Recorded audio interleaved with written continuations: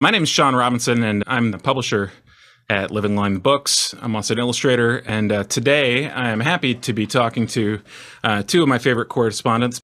Those two people are Eddie Campbell and Carson Grubaugh, two phenomenal cartoonists.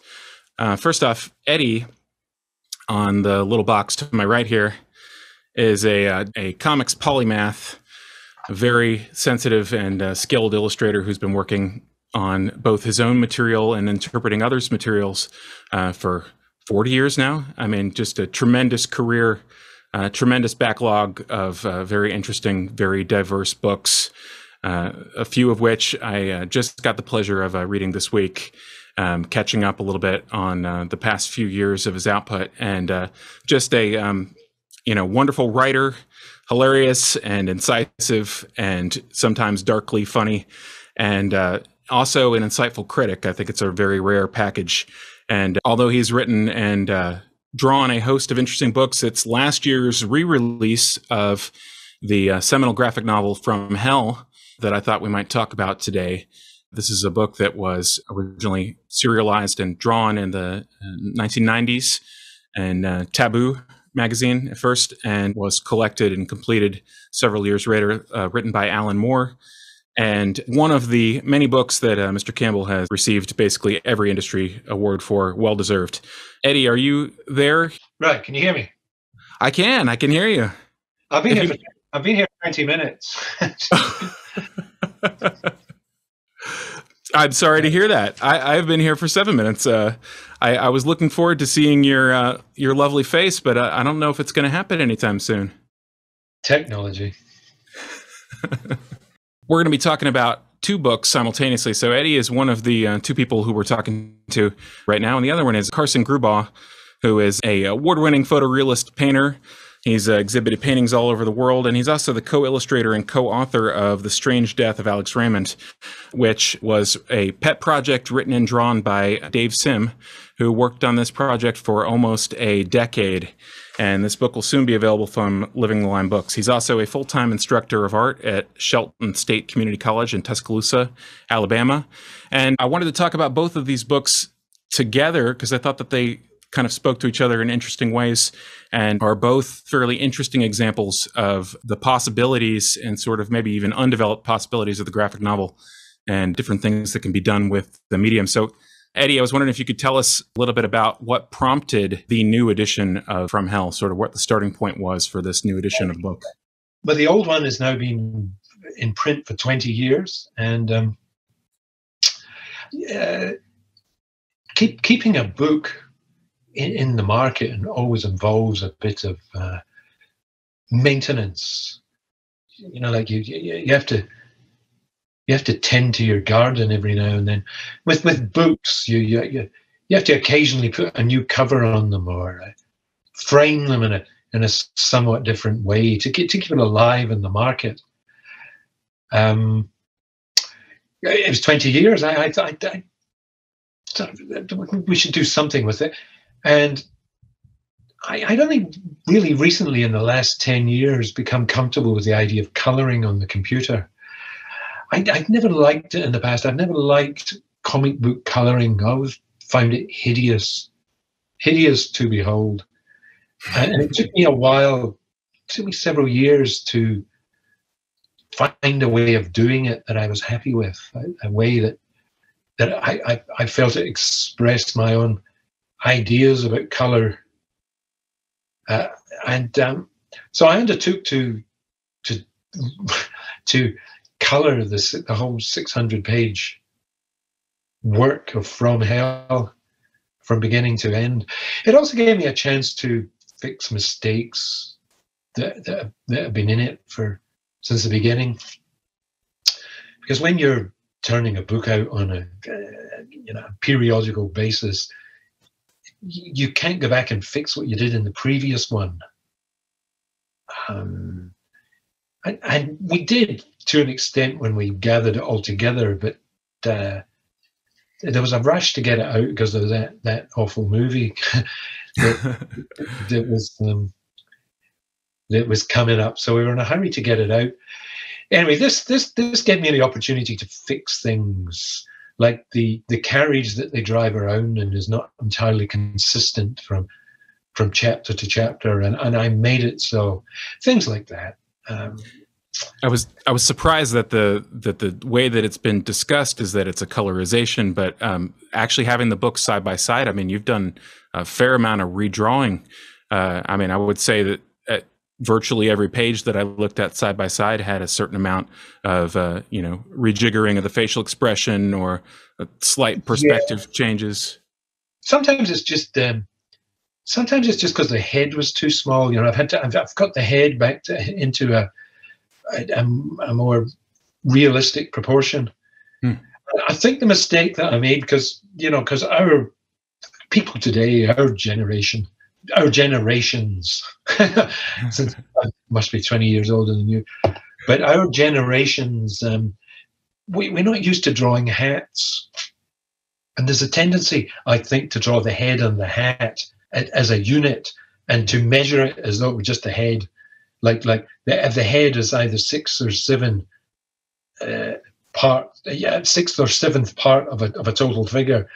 I think I made the mistake of including the hat in there, which meant I was, you know what I mean? You're an artist yourself. Really, you should. What you've got to do. If I was telling a student, I'd say you draw the head, make sure the head's in proportion, and then put the hat on it. But this I do all this stuff 30 years ago, most of it. If I could tell my younger self now, draw the head before you put the hat on it. The scene with the first meeting in the tavern with the girls, and one of them is wearing a hat. That was one of the things that jumped out at me. Is every single face with that particular hat was seemed to be redrawn. I was wondering if the style of hat was the objective or the. No, I think you're talking about. I get one of them. The character Liz Stride. I felt I hadn't done her justice. I felt I hadn't. In creating these characters, or envisioning the characters, each of which, at the time, we had maybe one photo to work with, and it was the coroner's photograph. It was the photo of a dead body that I had to reimagine as a living person, and that created some problems. So I redid Liz Stride from scratch, really reconsidered her as an individual.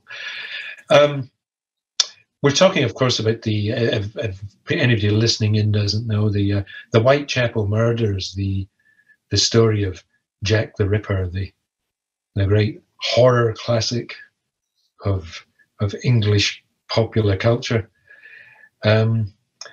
Alan, 30 years ago, he decided he wanted to do a murder.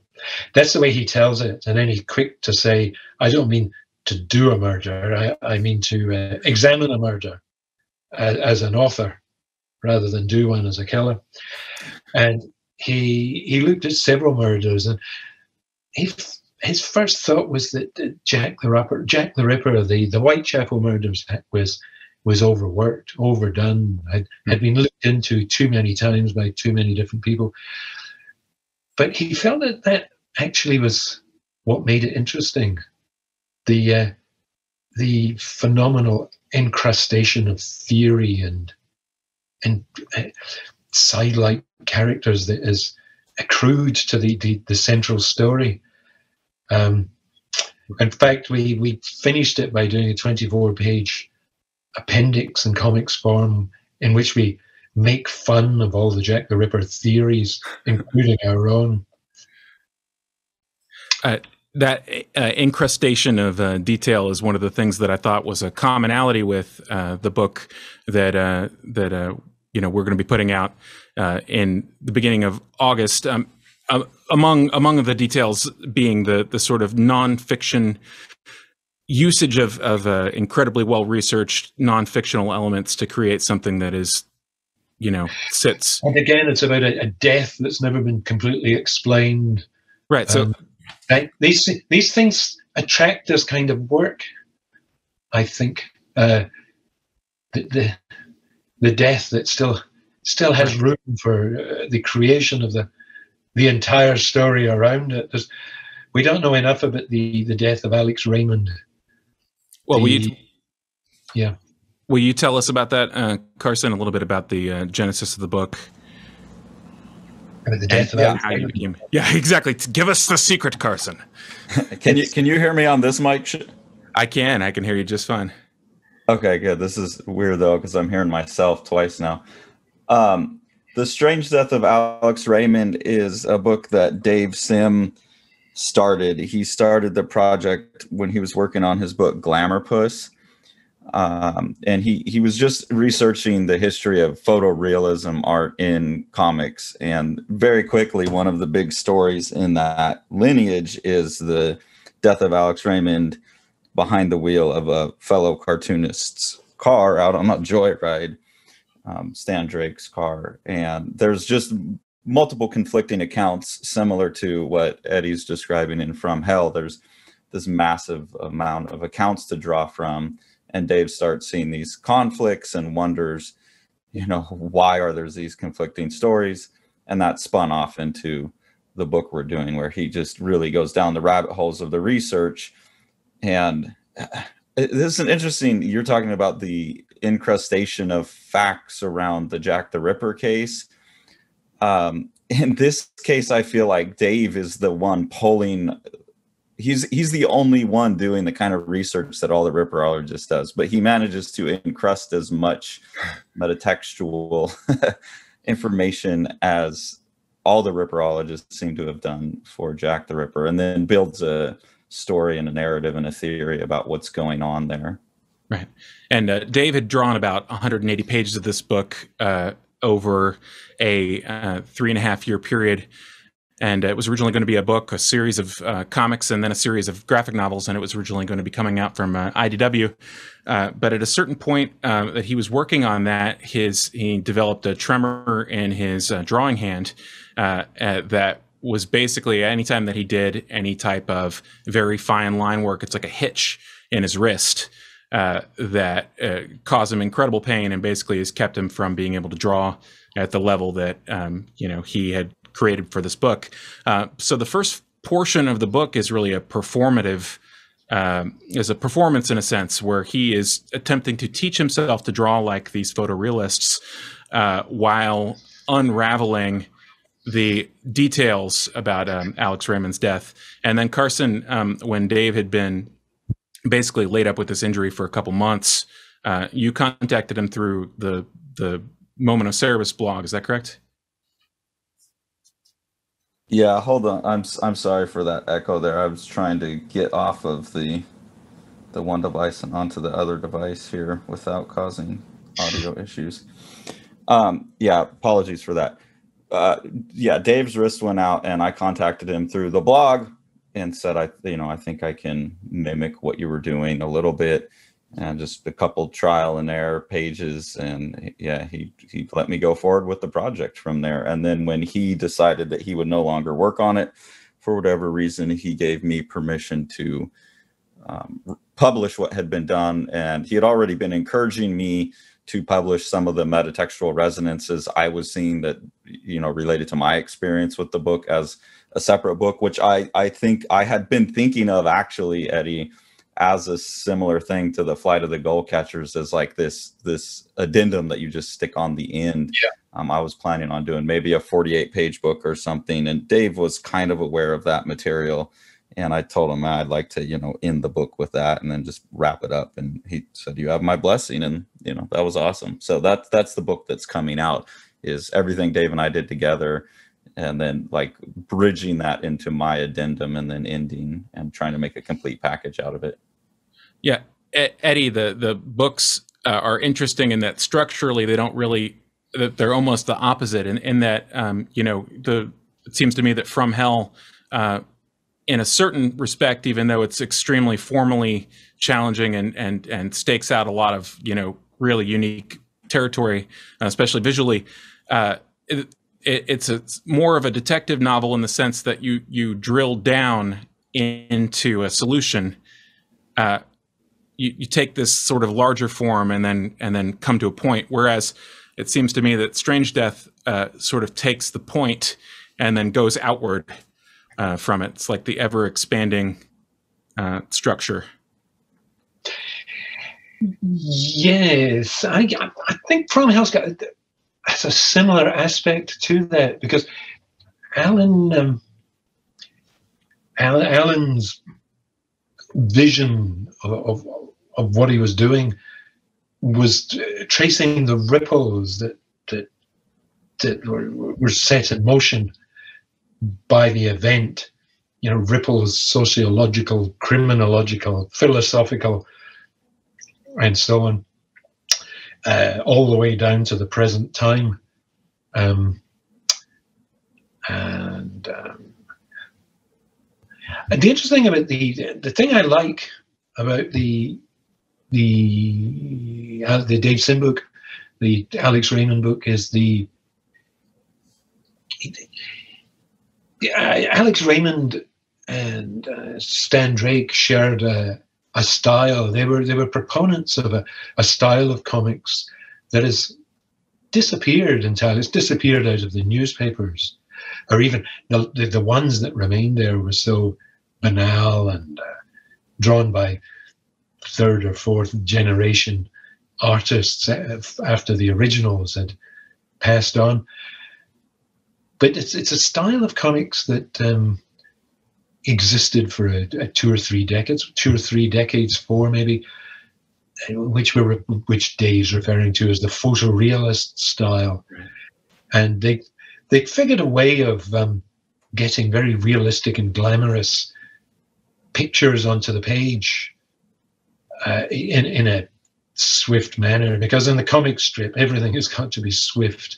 There isn't the time or space to be elaborate. And Drake and Raymond were the leading participants, the leading proponents, as I say, of this style. And in order to recreate their story, Dave has gone to the extreme of mastering their work, of being able to imitate the work of each of them and of others besides. And often he hasn't just traced this; he's drawn it afresh. I've compared original and Dave Sim versions, because you can't just trace this. The style has a certain panache and exuberance that can only be attained by a dynamic attack with the pen and ink or the brush, because the brush is the dominant tool in this style. And Dave is not a brush man. Dave really had to learn this style from scratch, really, of drawing everything with the brush. Back when I was hanging out with Dave the few times that I met up with him, he was very much a crow-quill man. Right. And he's had to learn a completely different technique here. Yeah, Carson talked about Dave discussing Drake as looking like Zorro when he was inking. Yeah, Drake, like when we're recreating the images for the book, and Sean, me and you have talked about this a number of times on the YouTube channel we do where we recreate art, but there is a wildness to an artist like Stan Drake that, Eddie, you're exactly right. You can't trace it.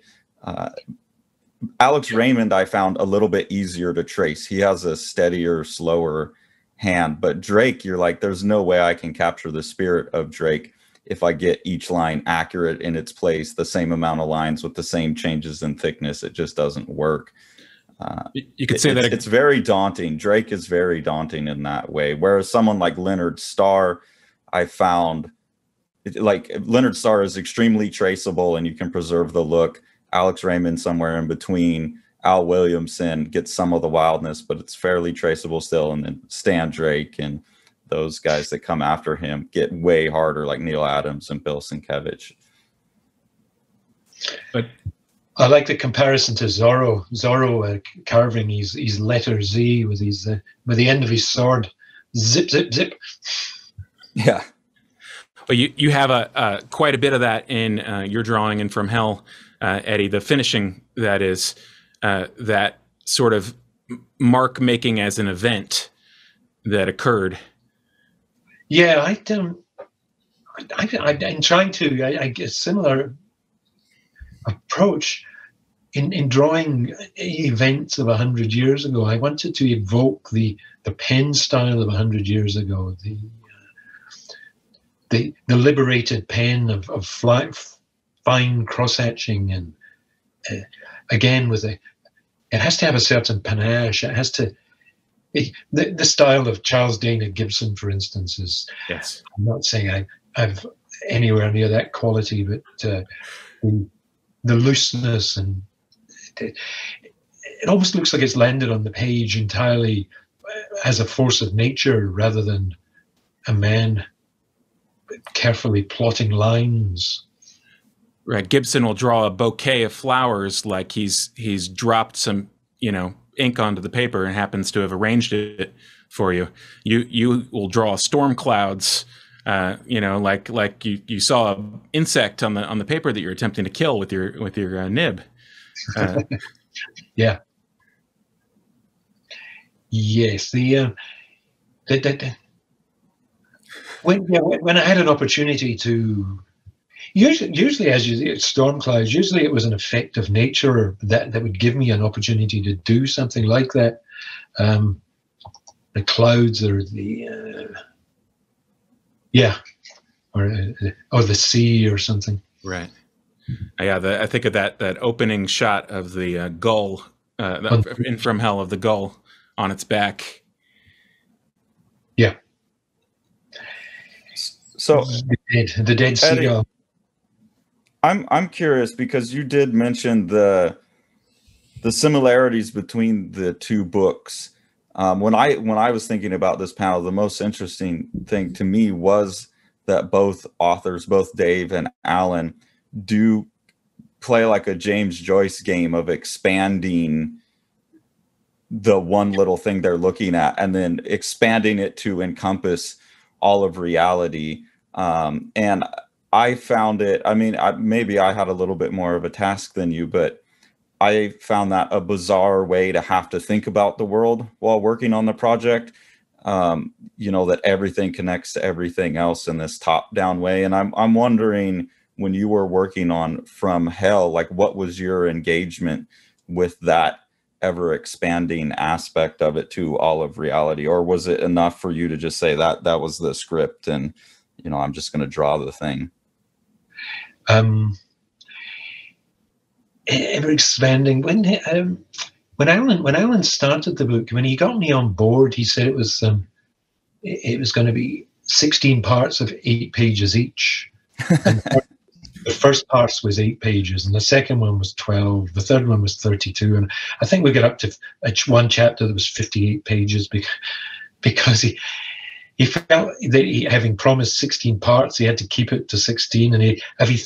And as the idea just kept expanding in his head, he would just make each chapter longer to fit the information in. He couldn't add new chapters. And the story just get bigger and bigger and bigger. And Dave Sim, I think Dave Sim was of all the artists working in artists working in comics, Dave Sim had the biggest idea for, what was it, with his several thousand pages of his service, the aardvark. And From Hell, 600 pages, with including 58 pages of footnotes. The Alex Raymond book's big too. What have we got? 300 pages there, is it? Yeah, that's the final length. Yeah, it's a 320 page publication, but about 304 pages, 305 pages of comic. Yeah. But I remember one of my favorite things Dave Sim said was that it's not really about the size of the thing. Although he was always boasting about how big his was, but it wasn't about the size of the thing. It's more about its completeness. It's all there. That's it. It's complete. It goes no further. There are no sequels. and the line he used was, he said, you, after the brothers Karamazov, you don't get the cousins and nephews Karamazov. After war and peace, you don't get more war, more peace. The thing is complete. So the idea of a graphic novel was in this conversation was a thing that would be complete. Because comics are always number one in a series, and the series knows no end until it's not selling anymore. But to create a comic which is a complete self-contained thing with a beginning and an end is more important than the size of it. And it seems like from a library context, it's a very interesting, aspect to it. I mean, one of the things of the graphic novel era is that we now have libraries involved, and the graphic novel is seen as a thing that is worth reading. That where children were once, there was once anger and outrage that children were reading comics. It's now a thing that is encouraged, and the graphic novel is on library shelves all over the world, and considered a healthy idea to encourage children's reading. I think it's a great thing. Well, I think these books are both similar in the heavy annotations. You all have that printed in the book. Dave's annotations are the book would be he wouldn't be able to print it. It wouldn't hold itself together. So he's still working on, even though he's given up the comic aspect of the project, he's still working on the annotations project as a website with his original research assistant, Eddie Kana. So I think there's a similarity between those books in that way. And I guess there's a few other books that do that, but to me, that strikes me as something interesting for the more literary crowd as well. I remember being in college and having to go buy annotation books for things that we were reading. And I think books where the creators are making their own annotations just are going to make that process more interesting. Yeah. Comics with annotations. It seemed like a wild idea at the time. Another interesting thing, I realize we're talking about very serious and contemplative books here, both of these. There's much lighter fare out there, but a thing about the From Hell, when they turned it into a movie, they had to kind of dumb it down. And I thought, we're in a new age here where you have to dumb down a comic to make a movie. Kind of dumb it down. They would like all the way dumbed it. It's like a totally different story. Yeah.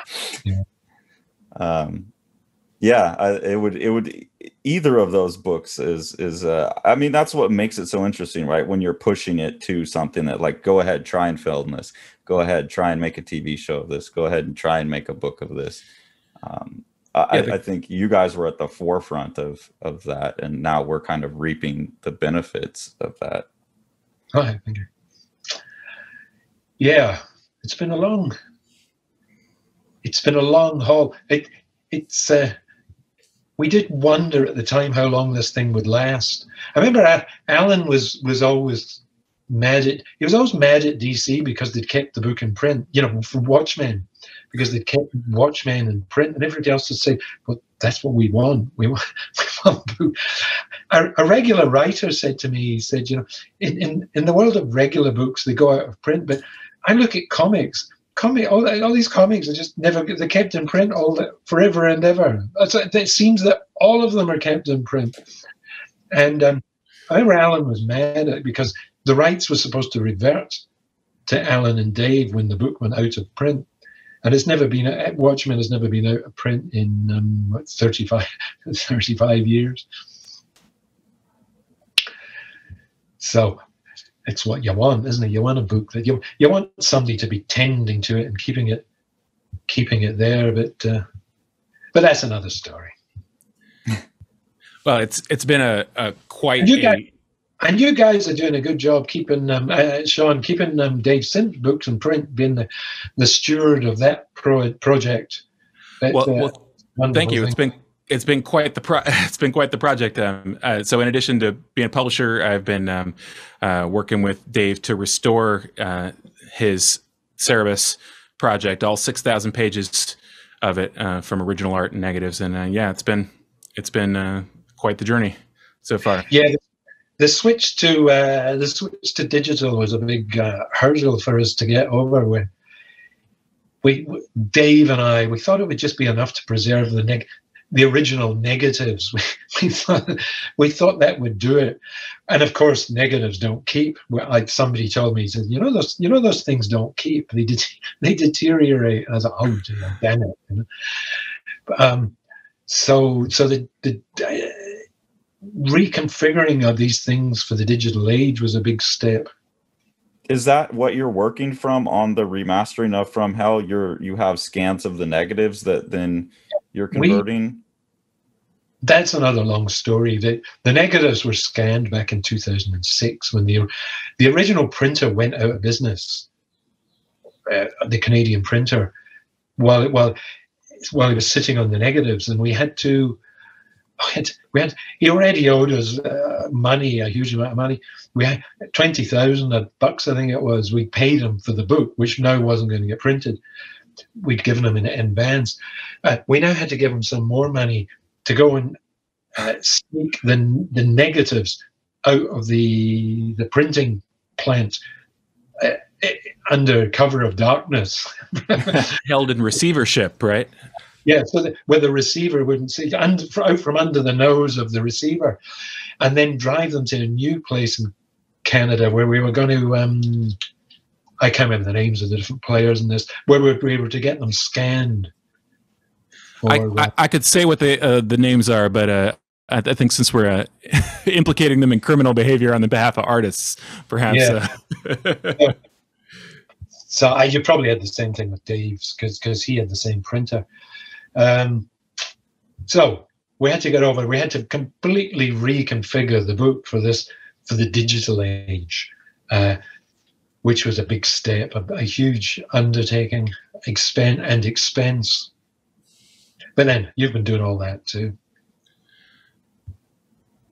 It's been quite a relief, actually, to work on Strange Death of Alex Raymond and actually have access to all of the artwork for the first time. Yeah. But we are butting up under our hard time deadline here. We got about 6 minutes left, and I had promised that we could get some questions from participants, and so I'm hoping that people might have a few questions for us now. Otherwise, we can spend 6 minutes talking about how we could continue to talk for an hour, had we the time, because I feel like we barely scratched the surface here. But does anybody have a question for us?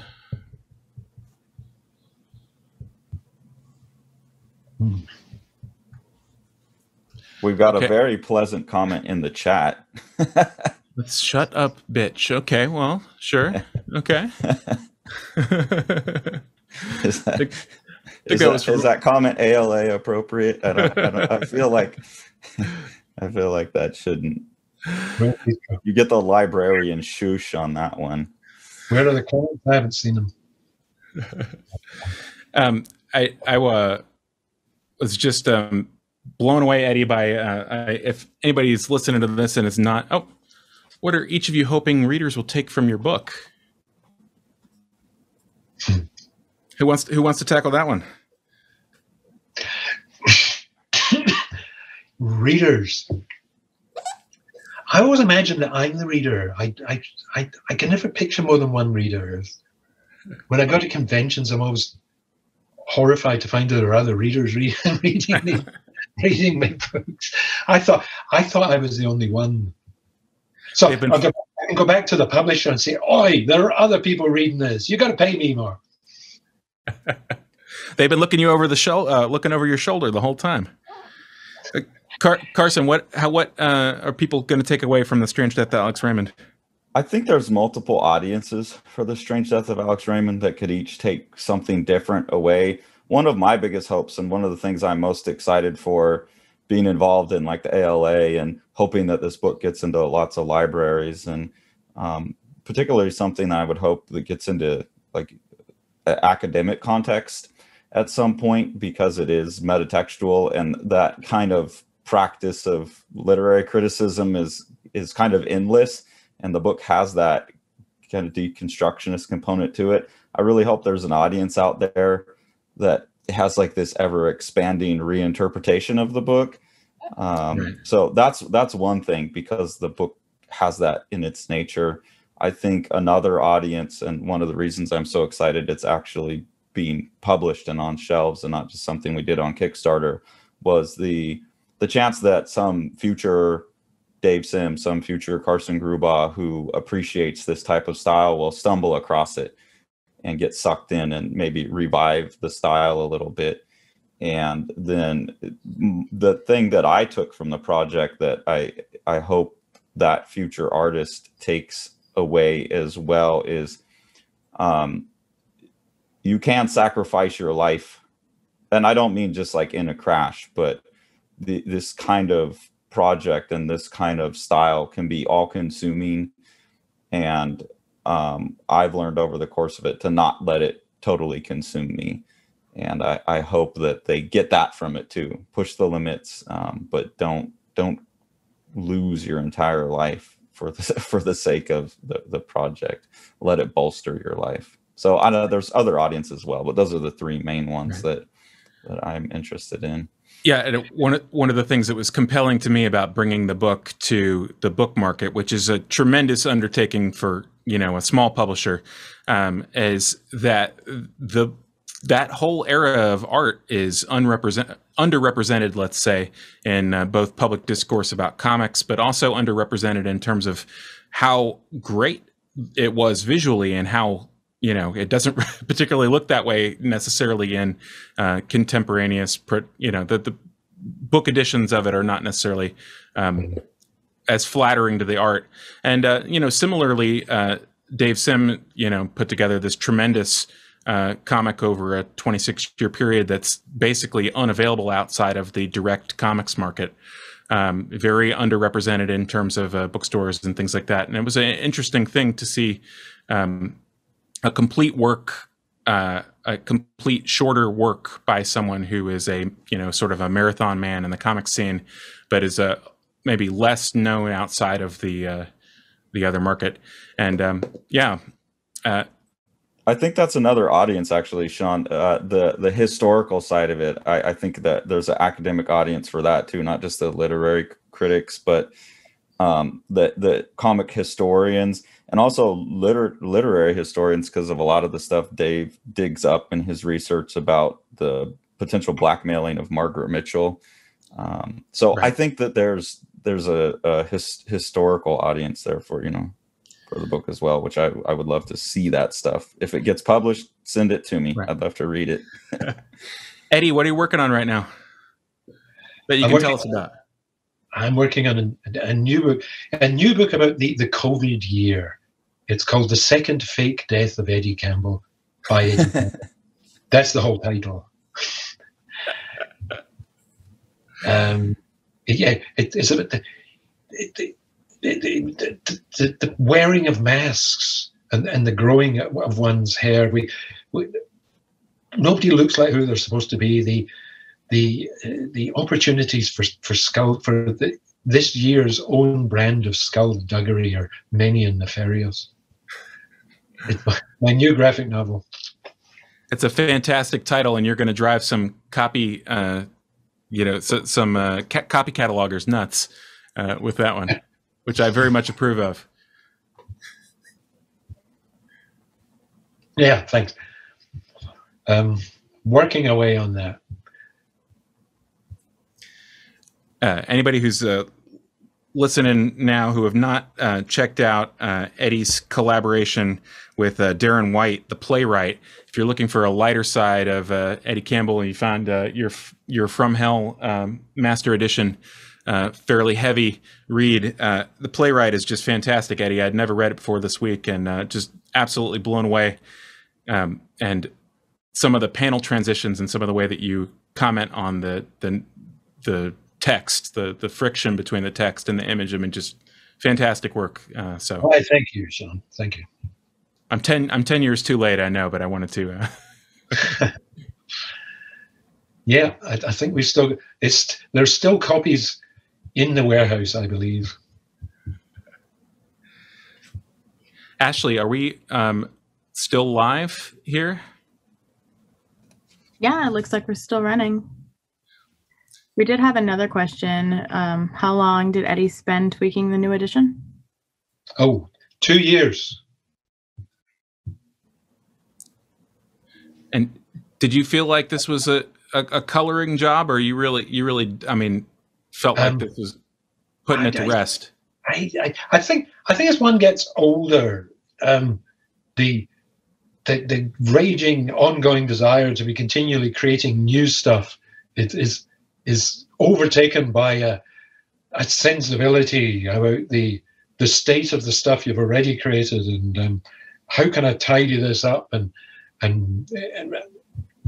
make it more durable for the decades ahead when I might not be here to look after it.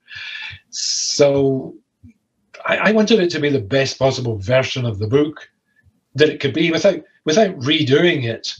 There's always the opportunity or the temptation to redo the thing completely. I know Dave was always again. Dave Sim would never change anything when he reprinted his books. He would never allow himself to go down that rabbit hole, because there would be no end to it. If you started changing one thing, you'd have to redraw the whole book.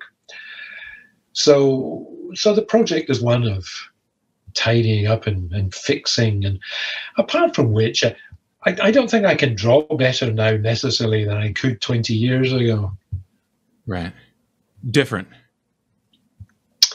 I think we're at our most original at a certain age, and we spend the rest of our time trying to keep people from realizing that we're no longer as original as we used to be. How can I keep people from realizing this? We've got some other questions here. Craig Fisher, hi Craig, says, Eddie, is your in-process work and its emphasis on masks on multiple selves a sequel to Fate of the Artist? It is definitely a sequel to Fate. Fate of the Artist being the first fake death of Eddie Campbell. This new book is themes and characters from that first book turn up here. In fact, I'm just weighing out whether to print the two together in one volume, because I'm going through Fate. I'm doing a revision of that as well. I'm tidying that one up. I've got the rights back to reprint that, and whether to reissue them as two separate books or as one volume. I'm weighing that one up right now. Well, I'm waiting for the trilogy, The Strange Death of Eddie Campbell. Strange Death of Eddie Campbell. You'll have to draw that one, because that one will be real, I presume. Yeah, where we just go back and we see all the resonances of the first two books. All the clues were here. If only we'd noticed. If only we'd looked hard enough. Yeah. We could have found all the clues in the first two books. Yeah. What is this strange obsession with death that we have, though? What is this? What is missing from our lives that we're contemplating death to such an extent? There's the next question. That's for you. Well, like all of us as humans, or like us in particular with these projects? Just you and me doing these books. Death has been the subject of every one of that we've mentioned so far. Yeah, I don't actually worry about it so much. I think what I worried about, and where I kind of my call to the future generations is, where am I going to be right before I die? Like, what state will my life be in, and how full will it be at the end? I don't know. As I've been getting old, as I was younger, it was all about sacrifice everything for the art. As I'm getting older and I'm watching my father have a very fulfilling life as a retired man with two kids who are doing well and a granddaughter, I think about that more. Like the being dead doesn't bother me too much, and the process of dying obviously could be painful and terrible. But I think more about, you know, that's how I'm thinking about it. So I don't know. I got saddled with a book about death. It's not an obsession for me, at least. I don't think. Good for you. I was once under a general anesthetic, and I came out of it thinking, well, that was a complete blank. That must be what like being dead is like. It's like from here on, it's just a blank. And It sounds, yeah. Sorry, dead, because you're not anything. You have no feelings about it one way or the other. You're gone. Which sounds quite good to me. Like, I like napping, so I've never been particularly distressed. But it's interesting. Again, I don't know what your worldview is, but we've both worked with creators who have a very metaphysical view of things, different religious affiliations. But Dave's picture of death, as far as I've taken it, is that when you die here, you move on to the next chessboard up, and that it's not like your reward in heaven, that it's just a game that gets harder, and then you die there, and then you move up to the next level, and it gets harder and it gets harder. And I don't think he sees any end to that process, and that sounds like a totally miserable thing. So as someone who sees no like higher dimension to move up to me, death, yeah, it sounds like a nice nap. So I'm cool. Yeah, yeah. I was going to say there of Dave, I thought that sounds like a uncommonly optimistic thought for Dave to be having. And then as you developed it, I realized, no, it's horrifying. There is no escape. No, well, you just become a chess master, and then you have to then go master like 8th dimensional chess, and then you have to master 10th dimensional chess, and that's stressful. I think you could argue that the impulse to draw in itself, outside of whatever aesthetic pleasure that you might have for it, is an attempt to make some kind of eternal life for yourself, or at least an extended life. Printing a book, publishing words and pictures that you made seems like an optimistic method of, secondhand continuation.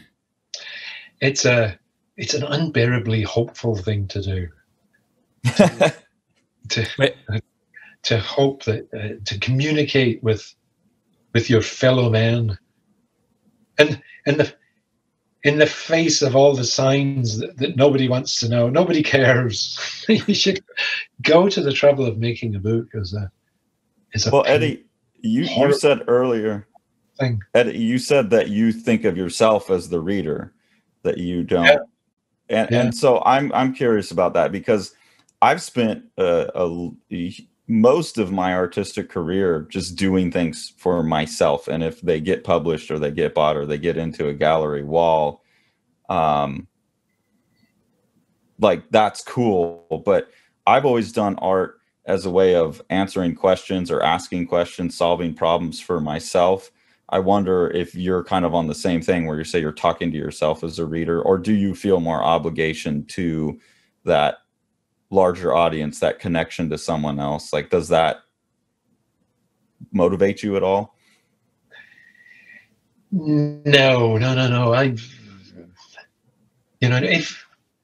If your business was to go out and stand in front of an audience, you would you'd have that natural and perfect connection with it. And if it wasn't working, you'd have no, if you didn't have the audience, you'd have no, if you weren't winning the audience, you would have no illusion about it. You would go home to your bed that night, have 5 whiskeys and cry yourself to sleep.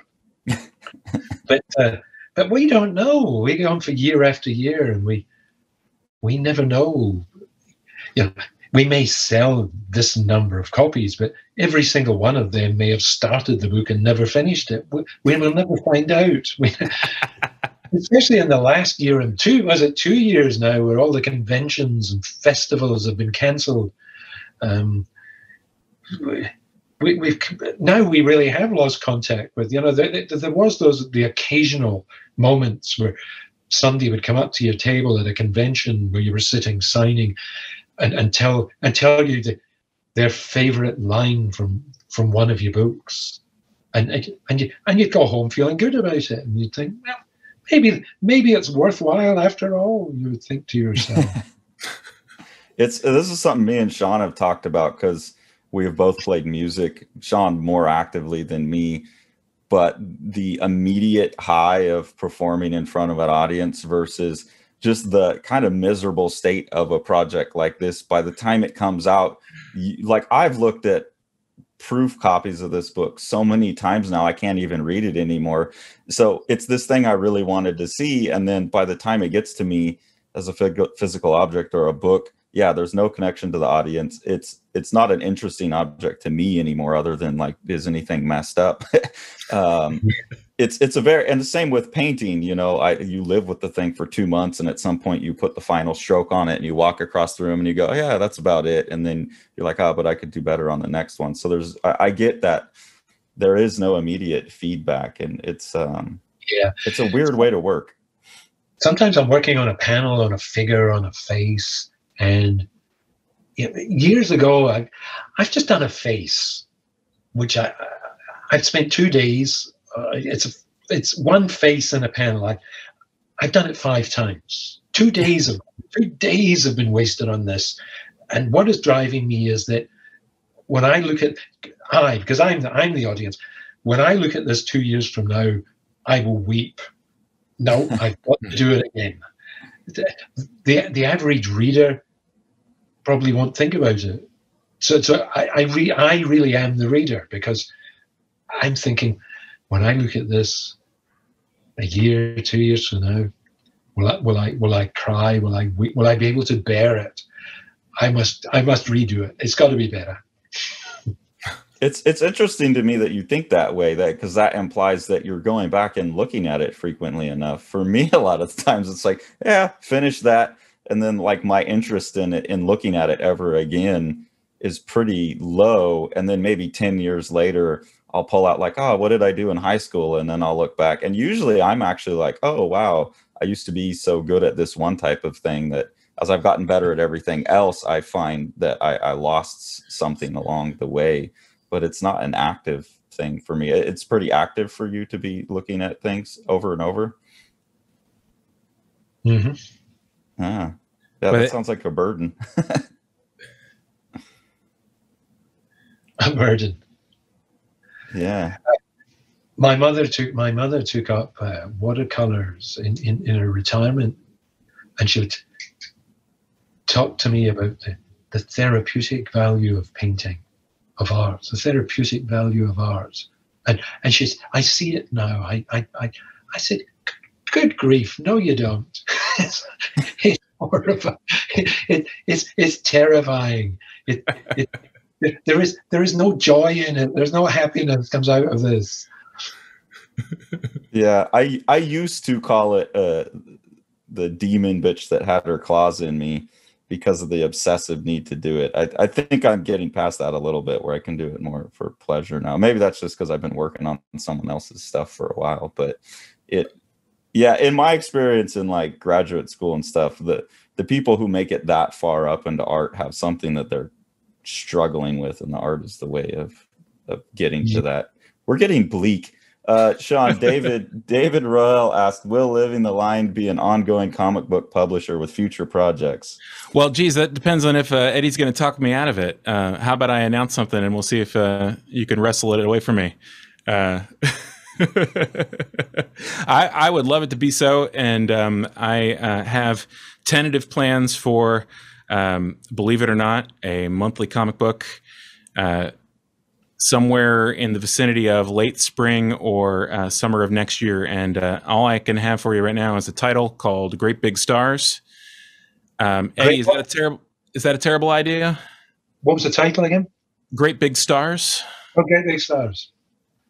And you are writing and illustrating this, because we've talked about it a bit. That is the plan. Yeah. So I need Eddie's advice, though, because it sounds good. Leave me out of it. I've seen some sketches, and I say do it. I've seen the general plot of it, And yeah, we will all benefit from that book being made for sure. It's certainly my intention to continue to be a publisher going forward. The main things to sort of, suss out are basically everything happens at a glacier pace in publishing, and you have to have anything very minimum of 4 months in advance, and trying to juggle all of that while trying to figure out what it is exactly that you are interested in publishing is a long process, let's say. And so, yeah, I'm definitely open to publishing other stuff. It's a fairly intimidating prospect to try to follow up Strange Death of Alex Raymond, which I think is a very sophisticated and fairly stunning work, and it's fairly unique. And so I would like to have something that is equally interesting but fairly different as a follow-up. And a lot more work to be taking on. Like I've seen how much you're doing just with this book, and like I'm trying to help as much as I can to get Strange Death out and all of the stuff we're going through. I cannot imagine at the same time trying to be, and same with what Dave did on Cerebus. I cannot imagine writing and drawing a monthly comic book and handling all the publishing side. Eddie, you were a publisher for 6 years? How 8 years. I put out something every month for 8 years. Yeah. Incredible. Absolutely incredible. Bacchus, great book. And it's tremendous that you were able to put that together. It was Dave Sim that talked me into being a self-publisher. In fact, I haven't seen Dave since those days. Do say hello to him for me if you're next time you're talking to him. Yeah, it'll be by fax machine, but I will. Eddie, am I misremembering that he was the one who introduced you to drawing with the nib pen? No, I've been doing that already, but he is. I remember once I developed this particular way of very quickly doing these lines, very, very fine lines that were so fine. Sometimes they look like just like a shimmer of silver in the background of a panel. I remember Dave being quite impressed with them, and I said, those are called the etc. lines. You draw one and then you go etc., etc., etc., etc., etc. And so you've got a whole wave of perfectly aligned, fine lines. So how long ago was that? That's interesting, because that obsession with fine lines is such a big part of Strange Death of Alex Raymond. It's interesting that he was watching that already. Yeah. Dave's stuff really got quite fine and intricate when Gerhard came on board. And I don't just mean the backgrounds, but Gerhard's presence seemed to cause Dave's lines to become finer and finer. Mm-hmm. And a competitive spirit. And it must have been a real challenge to resurrect those very fine crosshatches for the reprints. Yeah, certain choices that were made at the very beginning are basically what enabled that to take place in terms of the resolution of the final images and things like that. Definitely spent a long time looking at the entirety of the series and saying, how fine did they go here? What is it that I actually need to be able to do in order to reproduce everything? It with the fine lines that you've gotten, Eddie, because that's a part of Strange Death of Alex Raymond, is the bumping up against the limits of reproduction technology, and it's something me and Sean continue to talk about a lot.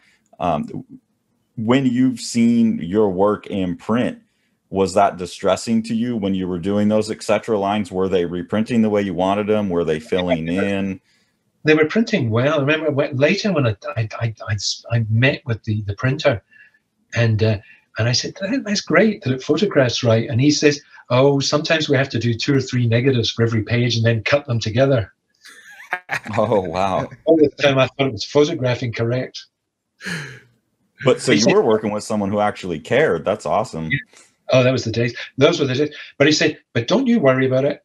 That's our problem. You draw the pages and we'll figure out how to make them print.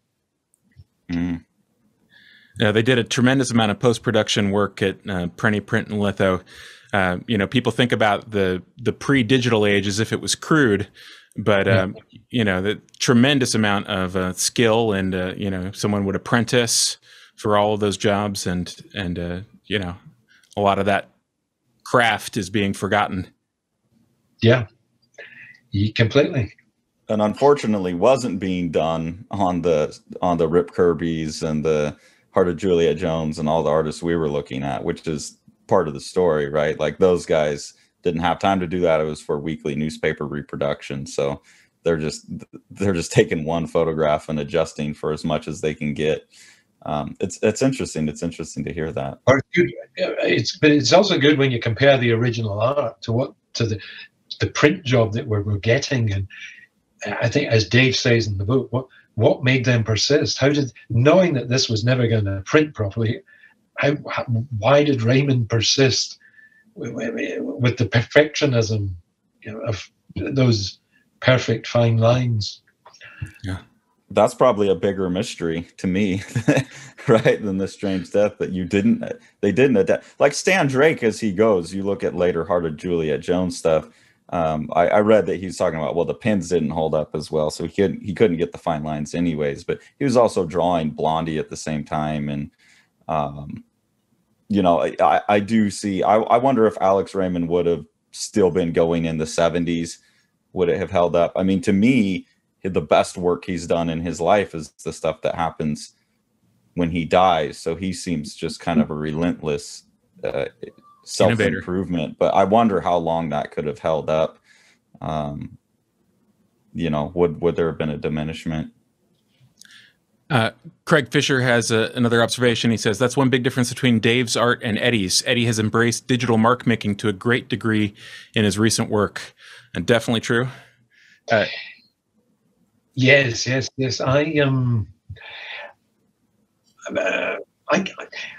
I'm always trying to find a line that is an authentic statement, and I became very disenchanted with the kind of lines I used to be drawing with the Crow quills. They looked like more or less well-crafted lines, but to me they were no longer speaking truthfully. They were like they were speaking in some ancient tongue that nobody can translate anymore. I wanted to draw a line that was immediate and of our moment, of today.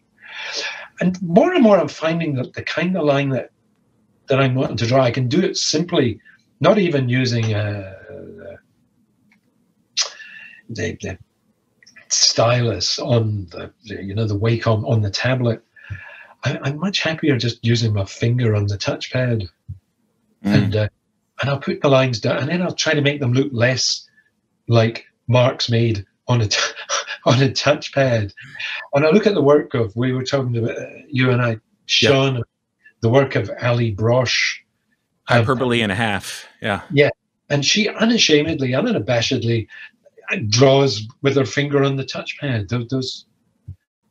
Those lines exactly as they come, and I'm looking at them so fresh and unpretentious and innocent, and I'm thinking, I wish I could draw a line like that. And it's interesting that as we become crotchety old artists, we become obsessed with a line, like Dave trying to reproduce a line, the kind of line they did 60 years ago or something. But a line is like Japanese calligraphers or something trying to make a single mark that contains all the wisdom of the universe, or something like that. Like it's all going to be in this one line, and I have to make this one line speak profoundly. With the move to the digital, have you gotten more interested in shape? I find that lately, yeah, Strange Death of Alex Raymond pushed me towards that calligraphic sensibility, and there's a part of me that's still chasing that down. Like I think I've told the story to Sean before, but I was inking a page in Strange Death of Alex Raymond, and it was the same image over and over like 20 times. And instead of statting it, I was trying to get into the calligraphic mindset and do each one. And I hit the perfect eyebrow where you draw the eyebrow once. You know, it's just one mark and it's the perfect eyebrow. And I like shouted in the middle of the conversation, and I got obsessed with that calligraphic mark making. But I'm now thinking a lot more, because of the digital medium, about shape and working in shape rather than line. Is that something that as you move to digital, because of vector graphics and things like that, or do you just not mess with that? No, very often how I work is kind of back to front. I don't draw a shape, a figure. I don't draw a figure and then color it.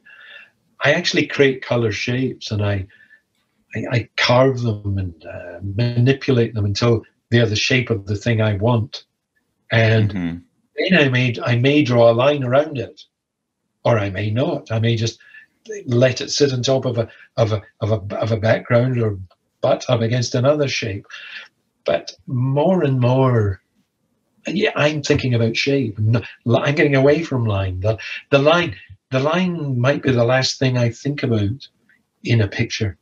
It's certainly not the first thing. I ride a kind of carving technique where I lay down a big shape of grey and then carve it into the figure, you know, by trimming off the edges or hollowing out the middle, until I've got the thing I want. And if it's a shaggy mess, then I'll have to trace a line over it to. Well, that's interesting, because it's the same.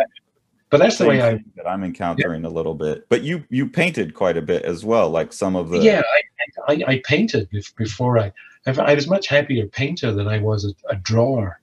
I start with the color. I don't do the color. To me, the color, I make the picture out of colors. I don't do a drawing and then color it in. I think in a painterly way, as art tradition and art schools would differentiate between painting and drawing. Yeah, that's why I was interested, because even your line work has a painterly quality to it. Especially in From Hell, it's so like Turner. It's so atmospheric and painterly and foggy almost. I wrote about this somewhere once, where since everything in From Hell is mystery and unknowable, and I felt that the challenge was to draw in a style that was deniable. It was imprecise, and everything is deniable. And as you say, it's coming out of a fog, so things are more deniable or less deniable. We might know more about this part here. So it's never like a child's drawing where. So I somewhere recently somebody tweeted their child had just described drawing, and she says, I see a thing in my head and I draw a line around it. That was a child describing the act of drawing. Sean, we were just talking about that the other day. literally 3 days ago. That's fantastic.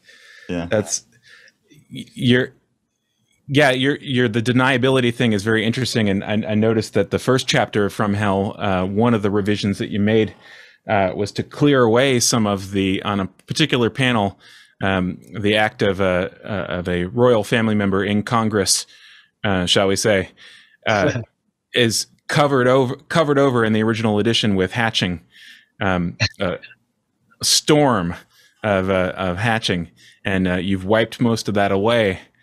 Have I? Yeah, I'll send you the panel. I was very interested to see it. I'll have to go back and look. Because of the Congress. I felt more confident about drawing his arse. They, Right.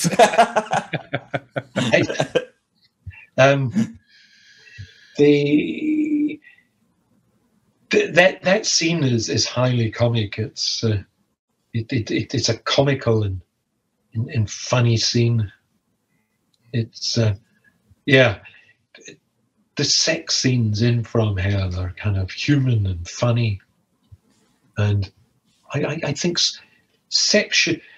we should draw sex funny like it is in real life, I think. Oftentimes, yes.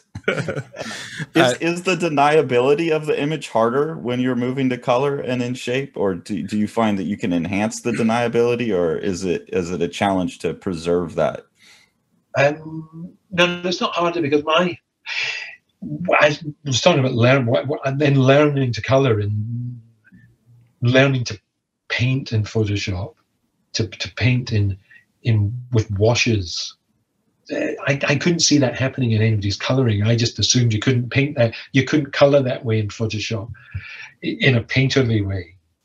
So it was a bit, and I couldn't color from Hell until I'd learned to use Photoshop in a painterly manner. Mm-hmm. That makes sense. In the comments, Alan Dorn has asked, have we talked about the writing process yet? I don't think we covered that too much, but I don't know that any of us are privy enough to that to comment. Voluminous script notes. Alan. Yeah, I would actually like to compare what Eddie got for one page to what I got in the annotations of a page, just to see. Yeah, with Alan Moore, you could write. Sometimes he'd write a couple of thousand words to describe a page. Sometimes he'd write 1,000 words to describe one picture. Yeah. But once he got rolling, it wasn't always as big as that. But he knew exactly what he wanted. He drew his working method was to draw a little thumbnail picture and then describe what he was seeing. So he knew it would fit into a picture because he just drawn it. And then he would describe in detail what he was seeing. That was Alan's method. Yes. So the writing on Strange Death of Alex Raymond and what I got was odd, probably, compared to most things. There was no script. There was faxed, basically, photo collages. So Dave would do all the research and basically design the whole page, make all the word balloons and put the dialogue into the word balloons, and then send that to me as a photo collage, and then send me files of all the photos, and I would recreate that in Photoshop for my purposes. So I was basically getting a finished image of a page. It was just my job to turn that into a pen and ink drawing. But along with those, later on, early in the book, I would just get those, and that was about it. So there was no script. Later on in the process, I would get some technical notes, and then sometimes like 16, 17 pages of annotations trying to explain to me what he calls metaphysical, what I would call metatextual resonances that he was seeing. And this would often be like long descriptions of how these things related to the Bible. And, you know, this is the kind of stuff that will be in the online annotation site, I'm assuming, because he's asked that I asked if we could publish those, and he said no, those are for the website.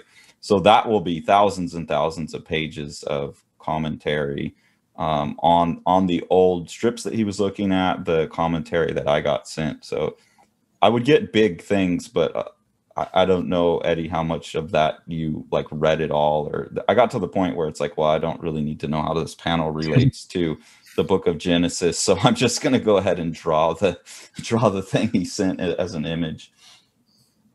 Yeah, it was like, no, you could know too much.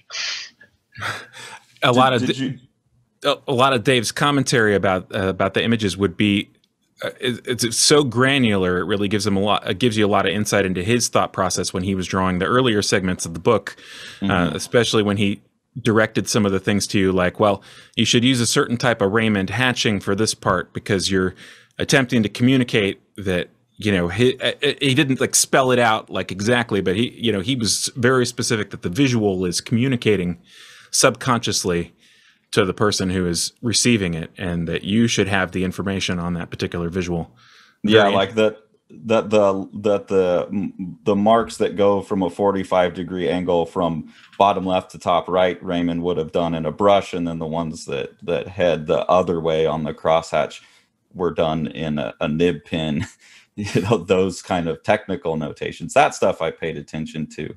I don't know that I necessarily followed all of it, because what's comfortable for my hand and Raymond's hand was different.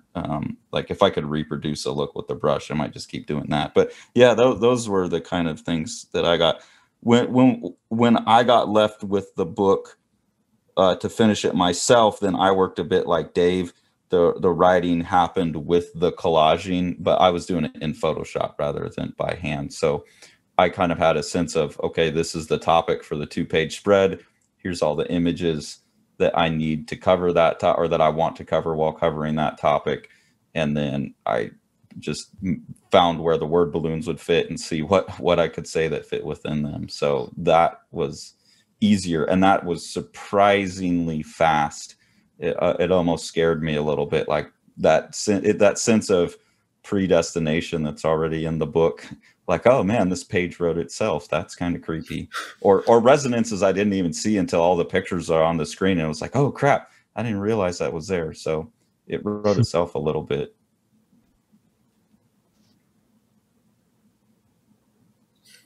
Well, I'm afraid that we're going to have to wrap this up, or we have already gone well past our allotted time. But gentlemen, it's a real pleasure to speak with both of you guys, and thanks so much for agreeing to do this. And I hope, Eddie, at some point, all three of us can get together and have a talk about another book. We would just, I personally just really appreciate both of you guys, giving so generously of your time and thoughts. And please, anyone who's listening to this, check out From Hell Master Edition. It came out last year from Top Shelf, and it's just a fantastic edition of a fantastic book, Eddie's new book that he's working on. I'm very excited about that. And then from Living the Line, Carson Grubaugh is co-author and co-artist of The Strange Death of Alex Raymond, which is going to be coming out the first week of August. Gentlemen, do you have anything else that you want to share with the class? No, for me, but it's been great talking with you guys. I wish I could have seen your faces. Next time, perhaps. Likewise, it's an honor to meet you. I've been a fan for a long time, so it's really fun to talk, and I am a bit bummed that we didn't get to see each other's faces. So yeah, I hope we can continue to talk. But it was a total pleasure for me, geeking out a little bit. It's great. Thanks so much to Diamond Book Distribution, and thank you, Ashley, for running the session, and thank you for the American Library Association for having us at this year's conference. It's been a real pleasure, and I hope that everybody has a wonderful day. Thanks. Thanks, man. Thank you.